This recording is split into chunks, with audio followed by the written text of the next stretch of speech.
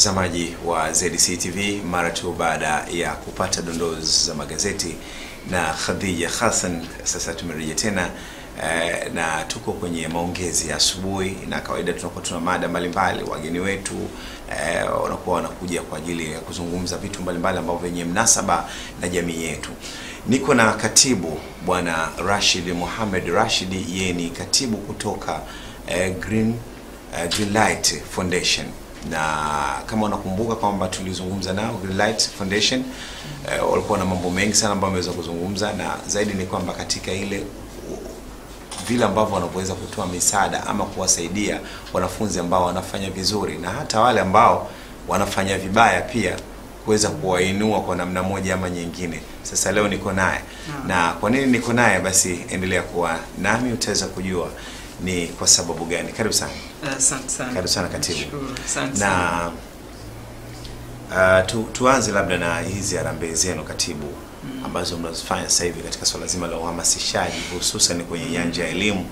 Na unajua watu wanatoa sana misaada, lakini hawaangalii. Unajua unapowekeza kwenye elimu, mtu unapomwekeza kwenye elimu ni kitu zaidi ya kumpa utajiri mwingine, si ndio?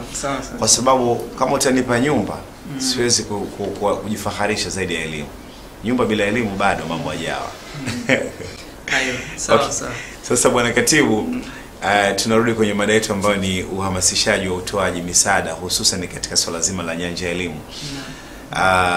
Tumeona sasa hivi karibuni mmekuwa mnafanya harambee kubwa sana na kwenye kusaidia wanafunzi ngazi tofauti tofauti katika kuwapatia ile misaada. Na nyie kama ni NGO, sasa mshaanza season ya kwanza. Katika hii season ya pili mmeplan kufanya nini? Okay. Kwanza nishukuru kuwepo hapa na kwa kuweza kuhudhuria sasa hivi nikiwa na afya, alhamdulillah. Na nashukuru wale ambao wanafuatilia kipindi hichi, ni amini kwamba wanapata mambo mengi kupitia vipindi hivi. Ni vipindi vya taaluma, kwa hivyo na sisi japo kwa sio mara nyingi, lakini tunapopata muda huwa tunaangalia. Yani ni muda mzuri wa kuamsha asubuhi yako. Najua watu wengi siku hizi makazini wana TV na kama hivyo, cha kwanza naangalia kitu gani kinaendelea. Kwa hivyo kama ulivyosema, tunashukuru kwamba labda nieleze kwa ufupi kwamba kabla umeniuliza swala la mbele, lakini labda nieleze kwa nyuma tuanze la mwanzo. Tumefanyaje? Kwamba sasa hivi sisi kama ulivyosema, kuna kila haja ya kila mwanajamii, kila binadamu, regardless, maana tunasema bila kujali dini, bila kujali kabila, bila kujali cheo, bila kujali umri, aweze kutumia uwezo wake, sio uwezo wa mali, uwezo wa fikra, uwezo wa hali, chochote nacho, kushirikiana na familia yake na jamii, na ujumla kuona namna gani sisi kama binadamu tunaishi kwa kupendana na kufikia lile lengo ambalo tuko pamoja duniani kama ni binadamu. Kwa hivyo swala la msaada halihitaji uwezo. Sio lazima uwe na uwezo fulani, uwe na kiasi fulani cha pesa uweze kufanya. Na vile vile ni kwamba kila mtu ana uwezo wake. Mimi kama ni mtaalamu, mfano wewe ni mtaalamu wa vyombo wa mambo ya habari, pengine aidha umesomea au pengine ni fani yako. Unatumia uwezo wako kufikisha kitu katika jamii. Hujali kwamba hapa nitafanikiwa, hapa nitapata chochote, mimi nao elimu, kwa hivyo unasikia kwamba kuna jambo fulani limetokea, unaenda kutafuta habari. Ni uwezo wako. Mwingine uwezo wake anaweza kufundisha wanafunzi, pengine ni mzuri katika physics au chemistry. Anatoka pale, anaenda shule, anasema asubiri nikasaidie shule ambayo nimesoma, au shule fulani wana matatizo. Kila mtu na uwezo wake. Mwingine ana uwezo wa kufikisha mambo ya dini, anatoka anaenda msikitini, anawakumbusha Waislamu au Kristo au whatever, haijalishi. Lakini kila mtu ana uwezo wake, na hatupimi hapa uwezo katika mali. Tunapima uwezo wa mtu ambacho anachokiweza. Mungu kila mtu kamjalia. Yani wasema kwamba tumeumbwa hivyo, kila mtu na uwezo wake. Yani tumeumbwa kwa mchanga tofauti na kila watu tofauti. Kwa hivyo ni kwamba sisi tumetoa misaada, moja ikiwa ni misaada ambayo inatokana na fedha, na misaada mingine ambayo inatokana na bila ya fedha manake, na ambayo haihitaji harama, tunasema zero cost programs. Na tumefanya alhamdulillah, tume hivi karibuni tulikuwa Pemba tarehe 5 kwa kuanzia, kwa sababu sisi sana tumelenga katika kushajihisha mambo ya elimu. Kila kitu kina daraja, tuwezi kufanya mambo yote, japokuwa tuna mambo mengi tumeyapanga katika taasisi yetu, lakini sasa hivi tumepanga tusaidie katika masuala mazima ya elimu. Kwa hivyo tumeona katika trend ya matokeo sio mazuri, hususan kwa Pemba. Nayo mimi takwimu ya Zanzibar nzima mwaka huu waliofuata hao walipoa zawadi juzi na Mheshimiwa Rais, waliopata division 1 kwa form 6 ni 88. Okay. Katika hao ni 9 tu wanaotokea Pemba. Okay. Mheshimiwa 88. Na kwa kweli sio mazuri, sio matokeo mazuri hata kidogo. Bado tu yani tuna safari ndefu sana. Kwa sababu hapo ukiangalia shule ya Kibaha Secondary Schools ambayo iko Dar es Salaam, wao pekee yao division zao ni 107. Kibaha. Au mfano ukiangalia Mzumbe 94. Pia ni skuli moja Zanzibar. Takwimu zinaonyesha mfano waliofanya mtihani ukiangalia kwa mujibu wa takwimu za wizara ni wanafunzi 1504 jumla kwa shule 24. Umeona? Lakini waliopata division 1 ni 88. Tazama. Alafu Tanzania nzima ndo unakuta shule moja unakuta kwa mfano hiyo Mzumbe 98, ukija na nyingine Feza Boys na manake bado tunasema ile sehemu ambayo tuna safari ndefu ya kwenda. Wala tu sawa wamepewa zawadi, lakini ni kitu ambacho mimi ningesema ile ingekuwa pengine mimi na uwezo fulani, nasema ile sherehe si ya kujisifu. Sio kusema leo tunawazawadia, lakini tunawazawadia lakini tujue kwamba hali sio nzuri katika matokeo. Kwa hivyo sisi tumeona kwamba kuna haja ya kuna namna gani kuweza kutia nguvu zetu katika masuala mazima ya elimu, na tumeanza kwa Pemba. Tumetembelea shule kadhaa, Fidel Castro, tumetembelea shule takriban 7 nyingine ambazo ziko kaskazini Pemba, nyingine ziko kusini, na tukawa najaribu kuongea na wanafunzi. Tumefuatana na wanafunzi ambao wamefanya vizuri, akina Mikidadi tumechukua kama wanafunzi 3, na sisi wenyewe tukawa tunajaribu kuongea na wanafunzi namna gani watafanikiwa. Kwa hivyo ni program ambayo haihitaji harama kubwa, nasema japo kwa kuna harama zimetumika, lakini sio harama kubwa. Na sio lazima mtu aende Pemba, mtu anaweza kaenda katika shule yake karibu. Kwa hivyo sasa hivi pia tumefanya program kama hizo shule za hapa, tumefanya shule mbalimbali Lumumba, SOS na shule nyingine kama hivyo kwa ajili ya kufanya ushajihishaji. Kwa hivyo ni jambo ambalo sisi listi ya shule ni nyingi sana Zanzibar. Okay. Hatuwezi kufanya shule zote. Sasa tunachofanya tunasema tunatia motisha, wengine wafanye, tusaidiane. So si jambo la GL Greenlight Foundation au sio jambo la Wizara ya Elimu peke yake. Kwa hivyo kila mtu, hakuna mtu ambao mwenye uwezo akasema shindo kufanya kitu fulani. Kwa hivyo hicho ambacho ndo ninachoweza kusema kwamba tumefanya hivyo, na tumejaribu kwa pale ambapo tumeona kwamba kuna haja. Sasa hivi kuna jambo kubwa ambalo wanafunzi wanaliface. Wanafunzi wa form 4 wanatarajia kufanya mtihani ambapo tarehe 30 mwezi huu, na baadhi ya shule tulizopita tukaona kwamba wana matatizo makubwa sana wanafunzi masuala ya vyakula. Wanafunzi wengi wako kambi, lakini inabidi mwanafunzi atoke pale aende kwao akatafute chakula, afanye hichi na kile. Kwa hivyo tukaona sasa na sisi kutokana na ile hali na uwezo ambao mdogo tuliokuwa nao, basi tusaidie kile ambacho tunacho, na uwezo wetu mdogo kiukweli tunahitaji hasa, na tunashajihisha jamii wafanye hivyo. Wakati huu sasa tuko kwenye uhamasishaji ama kushajihishaji katika swala zima la kuweza kuisaidia elimu kwa wanafunzi kuweza kupata hii elimu. Sawa. Unafikiri ni kitu gani ambacho kinapelekea kwamba tunashindwa kupata vile viwango kama wenzetu ambao wanapata Tanzania bara, hususan kwenye masuala ya elimu, yani division zile kugonga watu kupata 90, wanafunzi 99 na wakatoka kwenye shule moja ama shule mbili wakafaulu vizuri wengine na wengine, yani tukapata uzalishaji wa division 1 zikawa nyingi tofauti na vile ambavyo tunapopata sasa hivi. Nini hasa? Asante sana ndugu Malik. Hilo swali yani ni swali ambalo siwezi kusema ni gumu, ni swali ambalo sio gumu, na ni swali ambalo liko wazi. Swali ambalo limefanywa utafiti, sio wa leo wala sio wa jana wala sio wa mwaka juzi. Mimi na kitabu hapa hichi, hii ni Zanzibar Situation Analysis ya Education ya mambo ya elimu. Hichi ni kitabu ambacho latest publication kimetolewa mwaka 2016. Na vipo vitabu vingi, hichi sio cha kwanza, hichi kimetoka juzi. Wizara ya Elimu wanajua nini kipo. Okay. Na serikali inajua nini kipo. Mimi hakuna kitu kipya ninachosema kwamba kitu fulani kinasababisha wanafunzi kufeli. Ushafahamu? Lakini wizara inajua nini tufanye. Sasa hivi it's time for action. Yaani hatuwezi tukasema kwamba tunajua matatizo alafu tunasema tunaweka budget hii kutatua ya matatizo wakati tunaweza kutumia pesa hizo katika masuala mengine ya kiserikali au masuala mengine.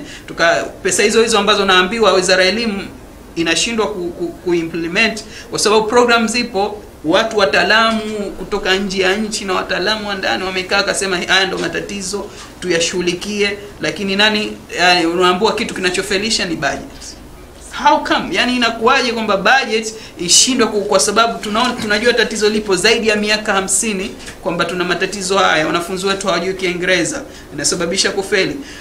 Walimu wetu wengine hawana ule uzoefu wa kutosha, ushaona, wengine pengine hawako competent, lakini bado pengine wizara inaajiri walimu ambao hawana vile viwango. Ukiangalia shule ya Fedha au shule ya hizi zinazofanya vizuri, shule ya Fedha Girl, Fedha Boy, Miriam na nyingine, mkuti mwalimu wa kawaida na sio sizungumzi kwa sababu kiwango kinachomfanya mwalimu awe mzuri sio master, hata kama ana degree lakini ni very competent. Sisi walimu wetu wakiajiriwa wanaenda wanapeleka cheti chao cha kuzaliwa, kitambulisho cha Mzanzibari, basi na certificate, haiangalii kama huyu kapata grade gani.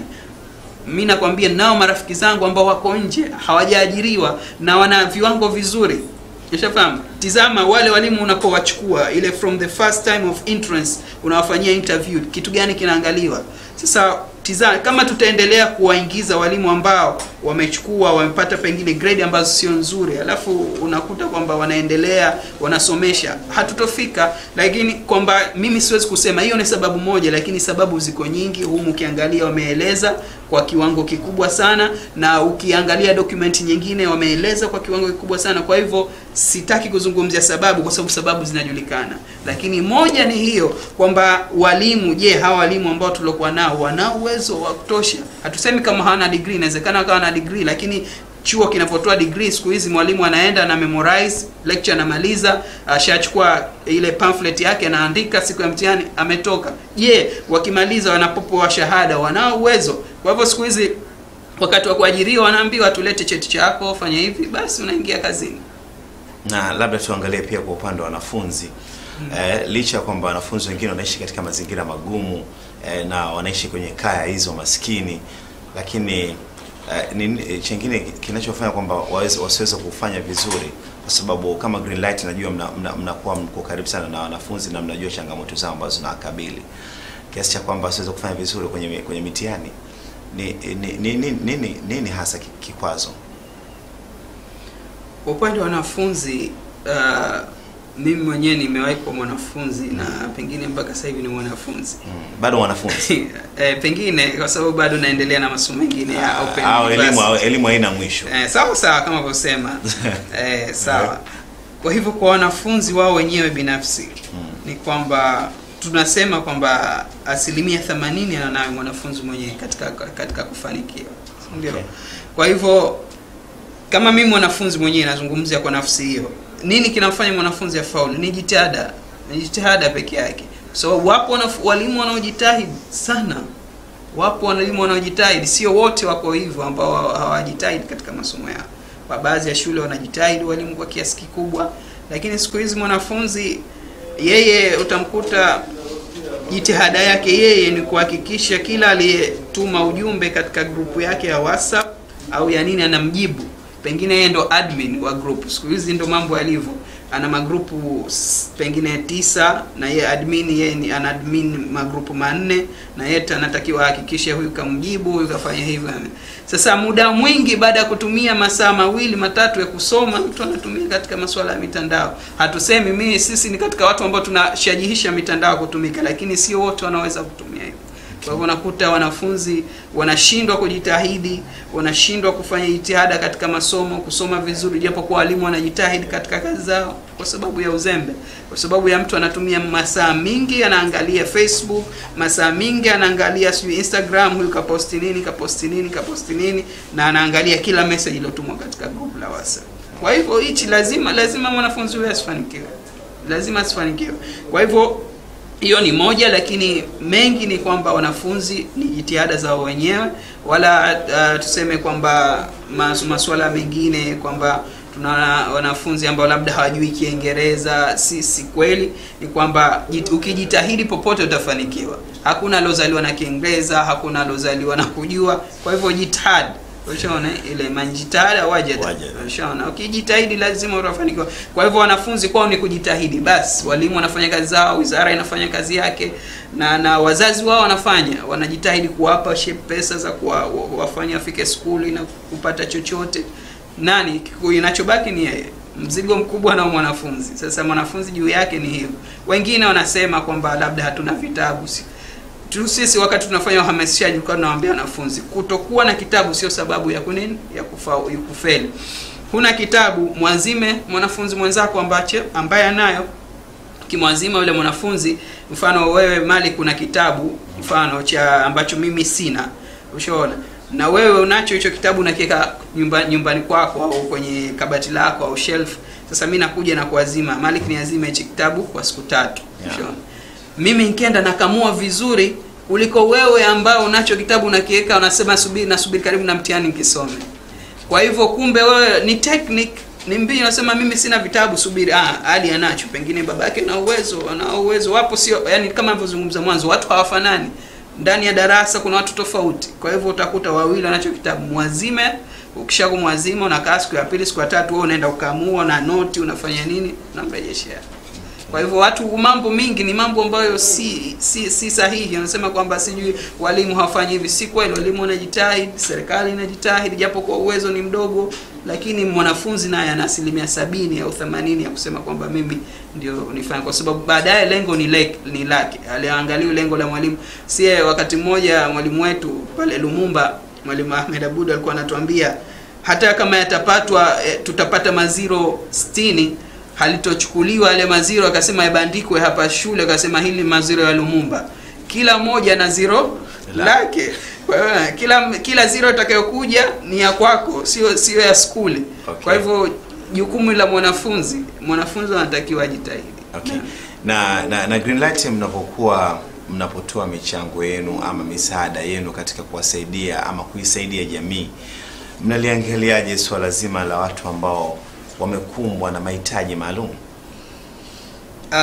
Swala la mahitaji maalum tunakumbana nalo. Watu wengine wameshatutumia mpaka email katika website yetu, wakatuambia vipi malizangatia. Nafikiri ni jambo ambalo sasa hivi watu wananijaribu. Yani hivi karibuni nimepokea simu, kuna watu wananiambia wana miradi yao ya masuala ya mahitaji maalum, wanahitaji kusaidiwa. Kwa kweli sisi wenyewe binafsi tumelizingatia hilo swala, na is part and parcel of our plans, kwamba tumeingiza katika mipango yetu ambayo tunatakiwa kuifanyia kazi. Na hata ukienda kwenye website yetu unaweza ukaona hivyo. Lakini kama nilivyosema, vitu vinaenda na kipaumbele. Tunatarajia kutoa msaada wetu kama ni wa kifedha au wa kimawazo katika watu wa aina hii. Na mimi najua kwa sababu mimi nimesoma katika chuo ambacho pekee kinatoa elimu ya mahitaji maalum Tanzania, kinaitwa Sebastian Koloa Memorial University. Na kiko Lushoto, Tanga. Na hiyo kozi, mimi sikusomea kozi ya mahitaji maalum, lakini pale wanatoa fani ya ualimu katika hiyo education special needs, in special needs. Watu wanafanya fani mbalimbali, masuala ya hearing impairment, watu wasiosikia, masuala ya visual impairment, watu wasioona, watu wanachukua degree level. Sasa lakini hii fani ya special education ilikuwa ni mandatory, yani lazima usome, hata kama unasomea sheria, unasomea mambo ya mazingira vyote. Kwa hivyo mimi nimesoma binafsi, na wakati tunaandaa mipango yetu tumeingiza. Lakini kama nilivyosema, kwa sababu ya vipaumbele sasa hivi si kipaumbele, na kutokana na uwezo wetu huwezi kufanya hivyo. Lakini niseme kwamba pia umenishtua, ni jambo ambalo tutalichukua na tutalifanyia kazi. Okay. Na hivi karibuni katika vitu ambavyo mmevitoa, wakati mnatoa ile misaada, mnakuwa mnafanya utafiti au kwanza muanzie wapi, ama mnakuwa mna plani tu leo tunaanza mjini na shule fulani au mnaanzaje katika plani zenu? Labda niseme kitu kimoja. Sababu kuna watu wanakuwa wanazungumza wengine kwamba mara nyingi watu wengine wanatoa misaada, wanapeleka shule zao, unajua Sasa kwa sababu kwa nini wasiende kama vile wapi Mkanyageni? Wasiende zao Langoni sijui au shule ziko kusini kwa Zanzibar. Wasifike. Kwa nini wasifike? Wanafika huko mjini sijui na nini. Ni kweli. Mnafanya kwanza kuangalia katika mazingira gani ambayo mnatoa hiyo misaada? Tunafanya ndugu Malik, na ndo nikakwambia sisi tulipoanza program zetu hatujaanzia Zanzibar kwa sababu tunajua hali ya Zanzibar ni nzuri kiasi. Tukaanzia Pemba. Umeona? Na labda niweke wazi kwa hii misaada ya hivi ya karibuni tulosaidia baadhi ya kambi chakula, hatukupanga kwa muda huu kusaidia kambi. Tulikuwa lengo letu ni kuongea na wanafunzi wana form 4, kuwapa motisha katika mitihani yao, kuwasaidia mbinu katika hali kama hiyo. Wakati tunaongea sasa, wakawa wanatupa yale malalamiko yao kwa zile shule ambazo tumetembelea kwamba tuna tatizo hili na hili. Kwa hivyo sisi tuliofanya kama ni kuwasaidia kwa sasa hivi, na hatukupanga mwanzoni kama awali tutafanya ikifika muda fulani. Lakini imetokea wakati tunafanya kitu kingine nasema tunahitaji msaada huu kwa sababu tumekumbuka. Kwa hivyo sisi kama binadamu tukaona basi tujibane, tuangalie vipi tutaweza kuwasaidia na hali kama hiyo. Kwa hivyo manake ni kusaidiana, na kiukweli tunaangalia na lengo letu hasa kufika huko ambapo sehemu ambazo watu wengi hawafiki. Alright, safi sana. Ni katibu huyo kutoka Greenlight, anaitwa Rashid Muhammad Rashid, ambaye ni mmoja katika watu ambao wanahamasisha ama katika swala zima la elimu, kwa wale ambao watu wamekwazwa na hata wale ambao wamefanikiwa pia kuweza kupewa moyo ili waweze kufanya vizuri zaidi kule mbele ambako wanakuelekea. Katibu, muda unakuwa unatutupa mkono sana. Na zaidi ni kwamba nilikuwa nataka uzungumze cha moyoni, hususan katika hili lengo ambalo mlikuwa mmelikusudia hivi karibuni la mwisho hili la kwamba jinsi gani hii mbinu ambayo mnawasaidia wanafunzi katika kufaulu. Unajua utakisi kama kitu ambacho mmekurupuka, lakini ni kitu muhimu sana ya kwamba mwanafunzi anakutana na mambo mengi sana licha ya mazingira ambayo yalikuwa nayo, lakini pia kuna zile technique, mbinu. Unajua kwenye kusoma kuna taratibu zake. Labda kwa muktasari tu tumalizie sekunde hizi tuweze kumaliza kabisa kipindi chetu. Kwa nizungumze na mbinu za kufanya mitihani, si ndio? Okay, yeah. Asante. Japo kwa si uwanja wangu, maana wakati tunaenda huko tulikuwa tunaenda na wanafunzi ambao wamefanya mtihani wenyewe, ambao wamefanya vizuri. Kwa hivyo wakawa wanajaribu kuwaeleza namna gani wanaweza kufanya katika mitihani na mbinu gani watumie. Labda mimi niseme kwa upande wangu ni kwamba ni kuambia tu wanafunzi namna gani, sijui niseme katika swala lazima la mtihani au wakati wanaelekea mtihani. Wanafunzi wanaotarajia kufanya mtihani wa form 4 hivi karibuni, kwamba niwaambie tu muda bado upo. Unapoambiwa siku fulani unafariki, mfano baada ya wiki moja utafariki, basi utaacha kila kitu. Ndio utaacha, kama ulikuwa ni mtu wa starehe utaacha. Shaona umekuwa na afya yako sio nzuri, pengine ingekuwa uwezo huko, kwa sababu hamna mtu anayejua na lini atafariki. Ingekuwa iko hivyo, basi mtu utamuona anaacha kila kitu. Sasa unajua mimi sasa hivi sasa subiri rudi kwa Mungu. Kwa hivyo manake wanapoona kwamba sasa hivi zimebaki siku ngapi, wanafanya mtihani tarehe 30 leo, kama ni siku 10 tu. Kwa hivyo upo uwezekano wa kufanikiwa, lakini cha msingi ni kwamba mtu aache kila kitu, asome na kwa kupumzika. Sio asome tu maana akasema mimi sasa hivi kusoma kwa bila hamna, utakuwa huwezi kufanikiwa. Binadamu lazima ulale upate mambo yaende vizuri. Kwa hivyo asome, ashirikiane na watu, asisome kwa ile selfishness, manake ukisoma peke yako huwezi kufanikiwa. Asione tabu kuuliza kumuui mtu, kuna watu wanajua na mimi nimeshinda. Yani wafanye kila juhudi kiasi ambacho waone kwamba wanaweza wakafanikiwa, na wamtegemee Mwenyezi Mungu atawasaidia, kwa sababu sote tunaamini katika Mungu. Na watu wachache ambao hawaamini hivyo, lakini Mungu anasema alladhina jahadu fina lanahdiyannahum subula. Kwa hivyo wote ambao mtu atakayejitahidi atapata mafanikio. Kwa hivyo ni hivyo, wasome, jitahidi kusoma, na wakati wa kujibu maswali, mfano maswali hususan wanahitaji kuelezewa, kitu ambacho ni tatizo kwa wanafunzi wengi wa Zanzibar. Ndio ukakuta tunakuwa tunashindwa kupasi, hawawezi kuelezea, na so kama hawana maelezo ya kuelezea, wana zile concept kwamba mimi nikijibu swali pointi 5 nitakuwa nishaua swali. Sio hivyo, yani unachoandika kinamakiwa, yani yule msahishaji anakimaki. Sasa wewe ukisema umeandika 5, zile 5 zako ambazo hazina nyama, utakuwa utajikuta hauna kitu. Lakini kwa mfano swali la kuelezea, umeambiwa uelezee, kadri unavyojua uelezee, hata kama ni pointi 8 uelezee, elezea tena kwa kadri ya maelezo. Angalia muda wako, mimi swali hili naweza kulielezea vizuri. Lakini watu wanajua ameshajua pointi yangu ni hivi, anaandika pointi pengine alafu anaacha, najua ameshaandika pointi. Sio hivyo. Na ni kwamba wanafunzi wajitahidi wafike mapema katika mambo ya katika vituo vya mtihani, vile waachane na masuala ya vibomu, si jambo zuri. Tumeona athari zake zilivyotokea, ni kwamba waamini kwamba wanaweza. Basi na Mungu atawasaidia. Asante sana katibu. Asante sana. Nikushukuru sana katibu kwa kuweza kufika na kuweza kutupatia machache.